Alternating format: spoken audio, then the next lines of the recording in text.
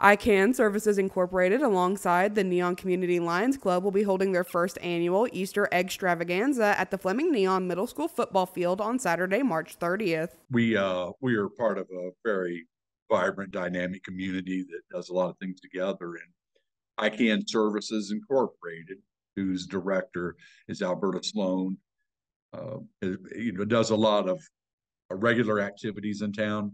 And I just approached her after at the Neon Christmas parade and asked her if she had anything that she had planned for Easter. She said, no, but I'd love to do something.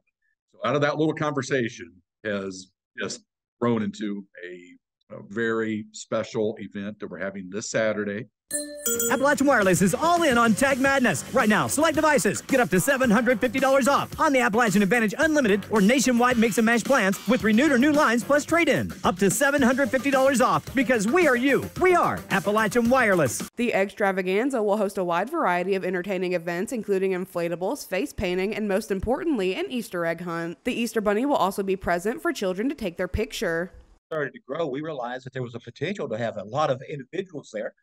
Children are brought by their parents or grandparents or someone. So we thought, let's do something that we could incorporate this quality time in with what we do as Lions Club in sight conservation and diabetes control of in an area that we really struck hard. The Easter Extravaganza is free and open to children up to age 14. The Extravaganza will begin at 12 p.m. on Saturday, March 30th. For more information, you can visit the Neon Days Festival Facebook page.